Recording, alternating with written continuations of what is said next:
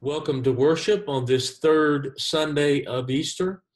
I am Scott Cox, Senior Minister at Speedway Christian Church, and it is good to have you join for worship.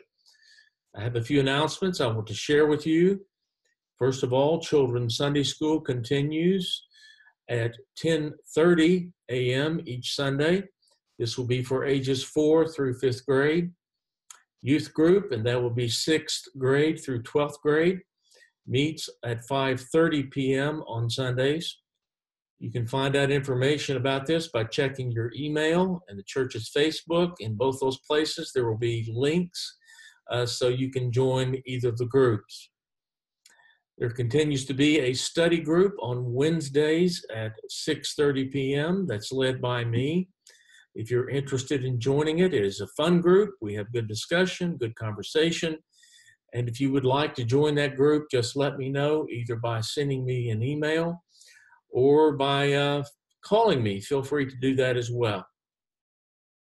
One other thing is that there was a board meeting this past Tuesday, and we discussed the process for determining when we would return to in-person worship and activities.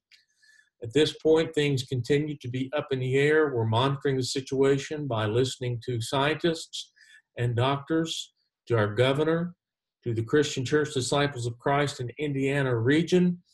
As we make decisions related to that, we certainly will keep you posted. We'll get word out to let you know when we might be returning to worship in person and to other activities in person. But again, things continue to be up in the air, and we will, of course, worship in this format and also have meetings in this format in the weeks ahead, just as we have been doing. Again, welcome to worship. God bless you as we seek to listen to the voice of God in this time together. God holds out to us this promise of new life, life as unpredictable, as unrehearsed, as explosive as life at the very beginning. God calls us to respond to this gift with creativity, with joy, and with courage. And in worship, we begin to accept this gift of new life. Let us worship God.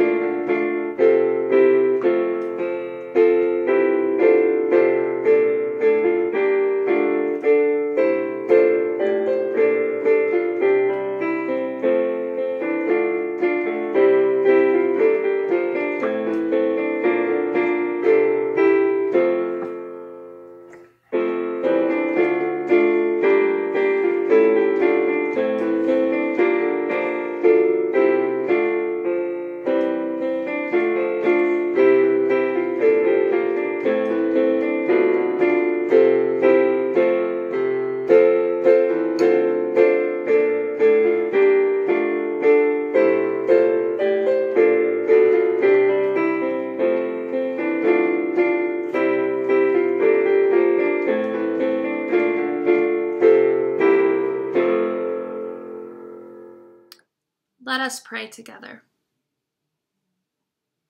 God of resurrection, we cry out to you as empty people in a fractured world. We live in a world of Good Fridays, where innocent people suffer and die, where midday darkness smothers the light, where hopes and dreams dissolve, where evil seems to triumph. God of resurrection, we long to discover your presence. We long to feel the rhythm of your power. We stumble toward the tombs of our lives and long to find them empty. Bring Easter to our hearts today. We pray in the name of Jesus Christ, whose life and love could not be stamped out, whose resurrection hope is the hope which plants love and laughter in our lives and lures them to sprout and bloom and blossom like spring flowers in the morning sun. Amen. The scripture I would like to share with you this morning is from the Gospel of Luke, chapter 24, verses 13 through 35. Let us hear this word now, for us, the people of God. Now, on that same day, 2 of them were going to a village called Emmaus, about 7 miles from Jerusalem, and talking with each other about all of these things that had happened. While they were talking and discussing, Jesus himself came near and went with them, but their eyes were kept from recognizing him. And he said to them, "What are you discussing with each other while you walk along?" They stood still, looking sad. Then one of them, whose name was Cleopas, answered him, "Are you the only stranger in Jerusalem who does not know the things that have taken place there in these days?" He asked them, "What things?" They replied, "The things about Jesus of Nazareth, who was a prophet mighty in deed and word before God and all the people, and how our chief priests and leaders handed him over to be condemned to death and crucified him. But we had hoped that he would be the one to redeem Israel. Yes, and besides all this, it is now the 3rd day since these things took place. Moreover, some women of our group astounded us. They were at the tomb early this morning, and when they did not find his body there, they came back and told us they had indeed seen a vision of angels who had said that he was alive. Some of those who were with us went to the tomb and found it just as the women had said, but they did not see him." And he said to them, "Oh, how foolish you are, and how slow of heart to believe all that the prophets have declared. Was it not necessary that the Messiah should suffer these things and then enter into his glory?" Then, beginning with Moses and all of the prophets, he interpreted to them the things about himself and all the scriptures. As they came near the village to which they were going, he walked ahead, as if he were going on. But they urged him strongly, "Stay with us, because it is almost evening, and the day is now nearly over." So we went in to stay with them. When he was at the table with them, he took the bread, he blessed it, and broke it, and gave it to them. Then their eyes were opened, and they recognized him, and he vanished from their sight. They said to each other, "Were not our hearts burning within us while we were talking to him on the road, while he was opening the scriptures to us?" That same hour they got up and returned to Jerusalem, and they found the 11 and their companions gathered together. They were saying, "The Lord has risen indeed, and he has appeared to Simon." Then they told what had happened on the road, and what had been made known to them in the breaking of the bread. Amen. Hi everyone. This is our children's moment, a time for all of our children and for all of those who are young at heart to come gather around as we listen to our story. So today's Bible story is another one about something that happened after Jesus had risen from the dead. Remember that last week we met a man named Thomas, and Thomas wasn't too sure that Jesus had actually risen from the dead, and he really needed to meet Jesus and touch him and talk to him to really believe what had happened, to really believe that Jesus had risen from the dead. Today we have a kind of similar story. Today's story is about two other people, Cleopas and Simon. And they were walking to a town called Emmaus. They walked 7 miles to get to this town. They walked it. And as they were walking to this town, they met Jesus. But they didn't know that it was Jesus. So Jesus was like, "Hey, what are you guys talking about?" And Cleopas goes, "What do you think we're talking about? Jesus died." And they're telling all of this to Jesus because they didn't recognize him. And Jesus is playing dumb. Jesus is acting like he hasn't heard the news that this guy Jesus had risen from the dead. Okay, so Cleopas and Simon filled their new friend, who was really Jesus, in on who Jesus was and what had happened to him. So Cleopas and Simon, they get to where they are going and invited Jesus to come to dinner with him. And Jesus' time, being welcome and inviting other people to your house and to have dinner with you and your family was really, really important. So Jesus went with them, and he went into their home and he had dinner with them. And the Bible says when he was at the table with them, he took the bread, he blessed it, and he broke it, and he gave it to them. Where do we hear words like that sometimes in worship? Do you remember? That's right. It's during communion. So Jesus said this, he gave them the bread, and the disciples were like, "Oh my gosh, it's Jesus."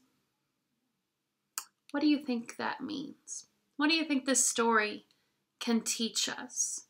Cleopas and Simon didn't recognize who Jesus really was until they broke bread together, until they had dinner together.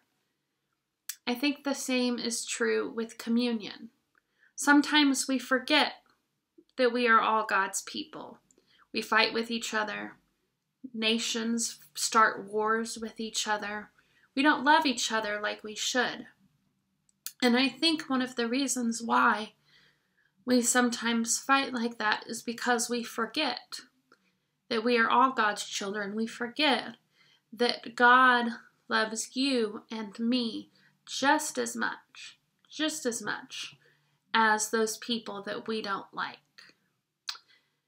And so I think that shows us that we should love each other, that we should treat each other fairly, that we have to share with each other, even when we don't want to, because that's how God wants us to treat other people.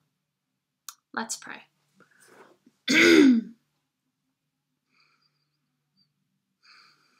God, we thank you for all of the things that you teach us every day, and for all of the ways that you show up in our lives, helping us and leading us along. Amen.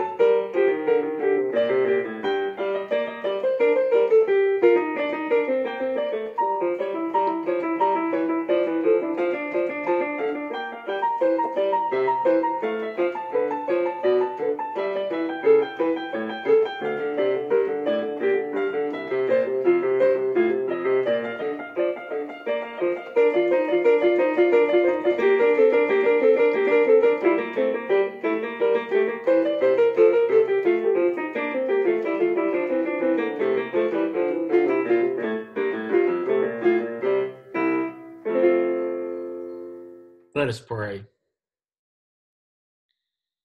Awaken us, God, with truth so big, so glorious, words don't contain it. Awaken us with love that overcomes all.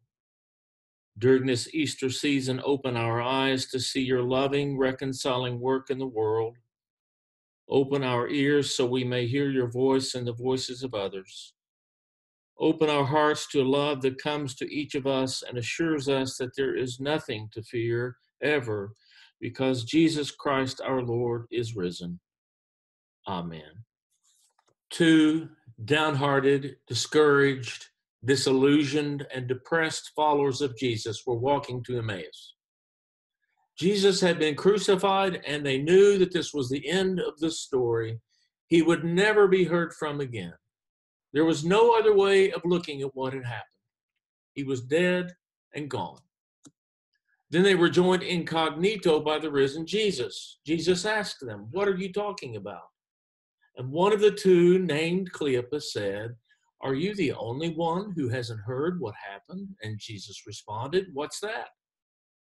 And Cleopas said, as we heard, Jesus of Nazareth, the mighty prophet, was seized by the political and religious authorities and put to death. And we hoped that he was the one who would establish the reign of God in Jerusalem. And not only this, some women have been to his tomb, and it is empty. They are saying that they had a vision of angels who said he had risen from the dead. But some others went to the tomb, and it is true that his body wasn't there, but they didn't see any evidence that he had risen from the dead. It was an understandable conclusion that they made. When a person is dead, they are dead. We know what it means to come to a dead end and know that there are no other options. A broken relationship, a job we didn't get, or downsizing in a company, being transferred to another community because a job requires us to move, not getting into the college we hope to, the death of someone we love. We all have had dead ends in our lives. There have been seemingly no options. We have become as discouraged as those two on the road to Emmaus. We may feel that the comedian is correct who said that sometimes we face a crossroad. One path leads to despair and utter hopelessness, the other to total extinction. Let us pray that we have the wisdom to choose correctly. But if we have been working at this thing called life for very long, we know that closed doors don't mark the end of God's work in our lives. We have experienced something painful, and it may not feel that something good will eventually emerge, but if we live long enough, we know that in time the pain does pass, and something good that we could not have imagined sometimes does emerge. Scars may remain in our lives, but God can even use these scars to deepen our relationship with God and with others, and even with ourselves. God can take our scars and make us more empathetic and compassionate people. I underscore that God doesn't cause the pain, but given the fact that we have experienced it, God sometimes brings something good out of it. The pain caused by a slammed door can also be redeemed because God can take pain and bring resurrection out of it. Just as Mary Magdalene learned in our scripture last week, Cleopas and the unnamed disciple in our reading today learned that God provides options other than despair, hopelessness, and total extinction. God has a strange habit of bringing life out of death. God says there is always hope, even when we feel that we have come to a dead-end street. This does not mean that there is no hurt. During the Lent and Easter seasons, we know that there is crucifixion and it's painful. But with God, there is resurrection. God brings forth an option of new life in the midst of the deadness of our lives. Looking back over our lives, we can even say that sometimes, and I emphasize sometimes, things have worked out for the best, even when it has been painful to have a door slam in our face. In retrospect, we can sometimes say that when a door has closed, something better has emerged that never would have had the door not closed. New doors open that we could not have imagined. God brings resurrection to our lives when we think our circumstances are hopeless. Of course, there are some things that are so horrendous that I don't believe any good can come out of them. When someone goes through something horrendous, it is not helpful to say, God will bring something good out of it, or say, this was God's will. But there are those occasions when good does come out of pain. But as Mary Magdalene learned last week in our scripture reading, God is the God of other options, options that we never considered. God can take the option of hopelessness and replace it with the option of hope. God can take the options of downhearted and discouraged and despairing and depressed and replace them with the option of joy. One of the reasons that we may think that we have no other option is because we limit God to our limited minds, our limited resources, our limited gifts. You may have heard this before. God has no hands but our hands to do God's work today. God has no feet but our feet to lead others in God's way. It continues. God has no voice but our voice, and God has no help but our help. I understand the thinking behind these words. These words are a call to get off of our behinds and go to work for God. If it weren't for humans using their minds and ingenuity and gifts, then the world would be in worse shape than it is. But if God is limited to what we can do as human beings, then I have to say that God is in deep trouble. There would have been no resurrection if it had been left to us. Because God isn't limited to what we humans do, God is at work in our lives and in the world, nudging and pulling us along. Those two despondent followers of Jesus began to believe that God would make things well in their lives when they came to realize that the stranger who joined them on the road and joined them around the supper table was none other than the risen Christ. You may have noticed the language that Luke uses in describing their time around the table. We heard it just a few minutes ago. Luke says, when Jesus was at the table with them, he took bread, blessed and broke it, and gave it to them. Then their eyes were opened and they recognized him. He took bread, blessed it, and broke it, and gave it to them. We hear those words many times in worship service. Luke almost certainly had communion in mind. Remember that Luke wasn't merely reporting what happened to these two followers of Jesus. He was writing to his church, and they were probably asking, does the risen Christ appear to us? And if so, how does he appear? Luke was telling them one of the ways that the risen Christ appeared to them was at communion. Every time we gather around the table of communion, Christ is present among us. This is something we can count on every week. And if Christ is present with us at the table, maybe, just maybe, Christ is present every day wherever we are.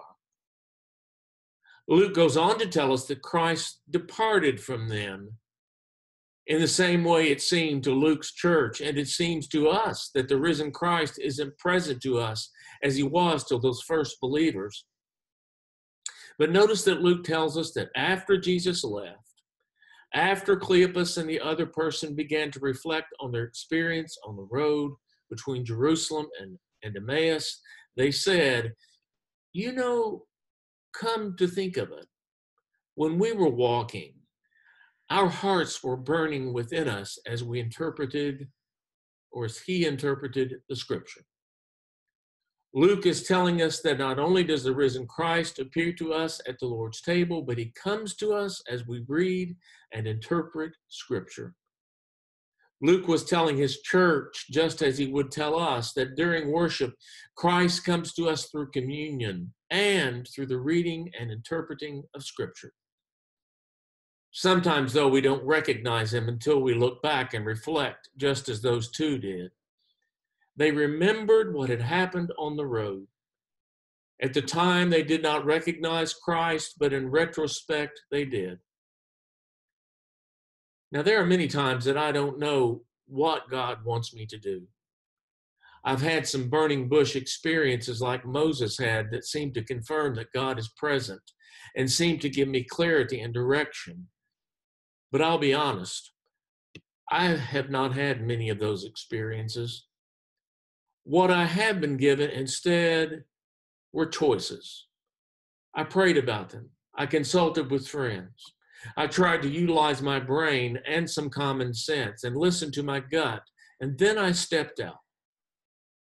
I don't know about you, maybe you have more certainty when it comes to God than I do, but what happens to me more often than not is that it is in retrospect that I come to the conclusion that God has been with me. That's what Cleopas and the other unnamed follower of Jesus experienced. So often it's after an event, when we have had time to reflect, that we can say, I really didn't recognize it at the time, but as I look back on it, I can say that Christ was with me. In retrospect, some of our most profound insights and experiences happen in that way. It might be words spoken at a funeral that will help us through a time of grieving as we recall those words down the road. And not just words spoken by the minister at the funeral, but words spoken by friends who encouraged us when they came to pay their respects. And it's not just after painful experiences that we can look back and say, God was with me. When a couple stands before a minister and friends and family and they say, I do, they can't fully comprehend the implications of what they have said. If they stay together, they will spend a lifetime living into those vows. They will look back and remember what they said, and it will sustain them through good times and difficult times, in sickness and in health. And at a time of worship, we may think, nothing really happened. But sometime in time of need, we might recall a hymn or an anthem that the choir sang, or prayer that an elder spoke, or the words of a sermon, or time around the table, and we'll be able to say, I think my heart was burning a little. Maybe the risen Christ is with me after all.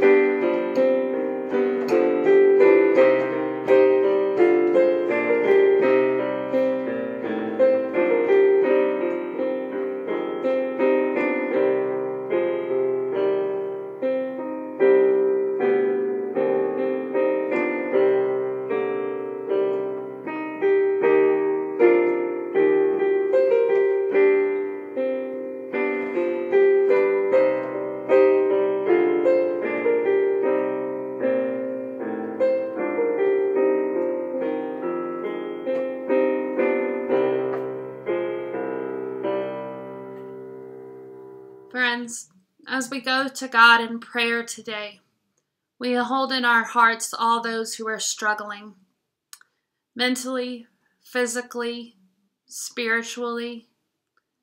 We hold all those who are in pain, those who are longing to see God's presence in their lives and to feel God's warmth in their hearts. So as we go to a time of prayer, let us begin with a moment of silence so that we might raise our personal prayers to God. Let us pray. Holy God, like those disciples on the road to Emmaus, we sometimes struggle to recognize you in the everyday journey of our lives. We seek your wisdom in the midst of the questions we have about the circumstances we find ourselves in. Open our eyes, gracious God, to your work of transformation in and all around us. As we walk with you day by day, may your new life be made manifest in what we say to others. Help us to understand the power of our words to heal or to hurt. Give us the graciousness to make all of our conversations holy. As you opened the scriptures to the disciples and taught them everything, open our eyes to behold you in the stories you have shared with us, in the love and laughter of our family and friends, in the beauty all around us. And in our seeing, help us to recognize and welcome the stranger in our midst. May our welcome be a celebration of the gifts and grace of people who are different from us, and not merely some token tolerance of an outsider. You come to us in unexpected places, in a crowded room, in a journey on a dusty road, in conversation, in stillness. You come in the midst of our doubt, our fear, our sorrow. You come in the power of the resurrection. So often we forget, Holy One, that you invite us to abide with you. And so we thank you that you travel with us through all of our days. Amen. Jesus calls us to reach out to those in need. This, of course, is because of God's love for them and our love for God and people. I think that Jesus also knew that it brings great joy to give. We receive as much in return as those to whom we reach out. It also brings great joy to give financially to our church in order to support our ministry. Thanks for your faithfulness to this during these COVID-19 days. There are 3 ways to contribute to the church. You can do so through a check, which can be mailed to the church.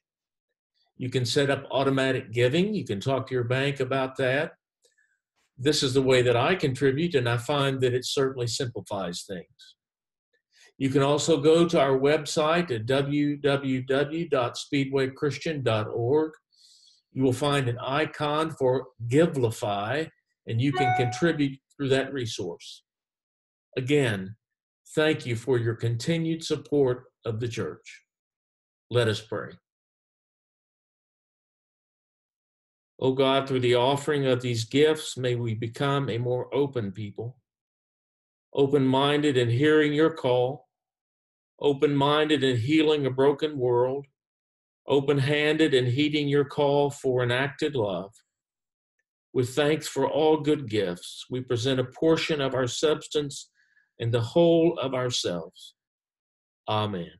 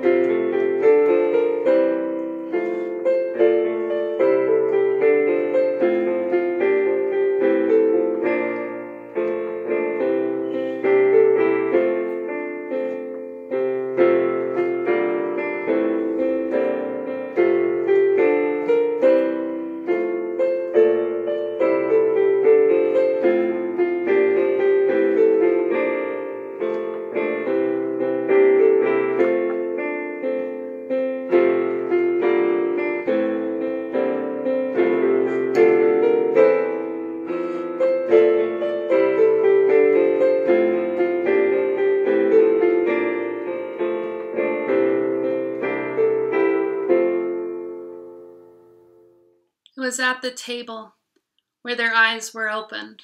It was at the table where they recognized Jesus, the risen Lord. It is at this table where we replay that moment every time we gather, as Jesus did. We take the bread, we break it, we share it, and then we go and we tell others what has been made known to us in the breaking of the bread. Our God, we gather here as a people of faith to seek the peace that was promised us. Please calm our souls. On the road to Emmaus, Jesus walked with his disciples following his resurrection. We remember and believe. To the doubtful disciples, Jesus explained God's purpose in sending Jesus to show love in the world. We remember and believe.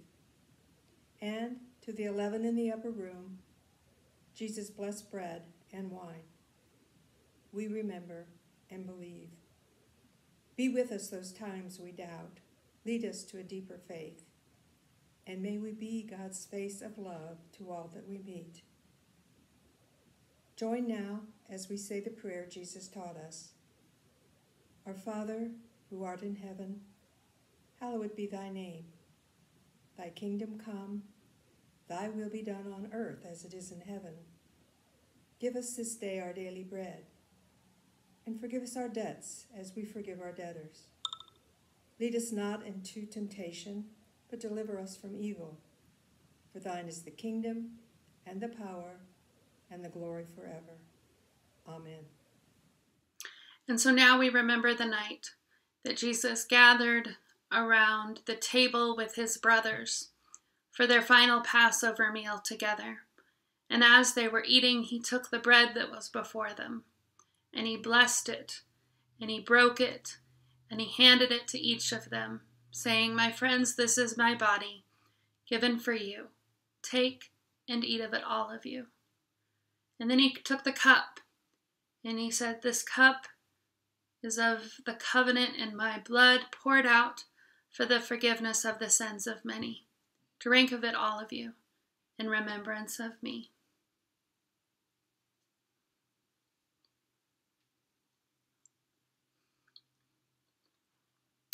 For as often as we eat this bread and we drink from this holy cup of grace, we remember Christ until he comes again.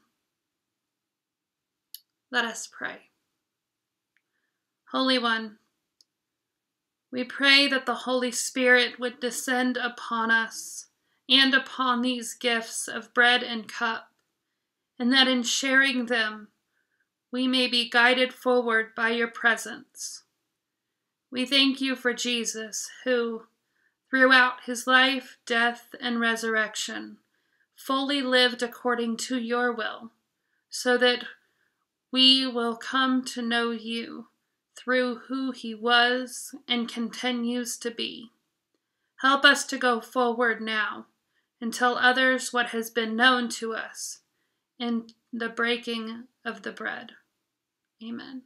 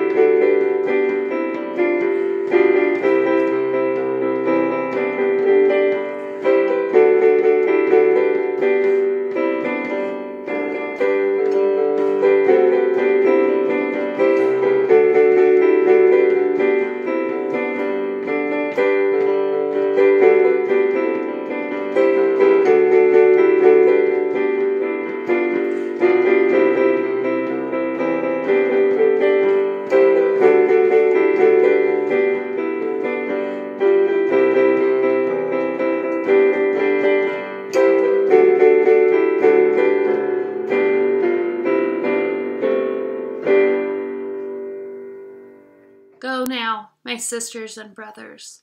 Go as those who have met with Christ on this day. Go as those whose hearts have burned within them as the scriptures have been explained. Go as those who have experienced the resurrection. And may the blessing of God be upon you, in mind and body and in spirit, as you leave this place. Amen.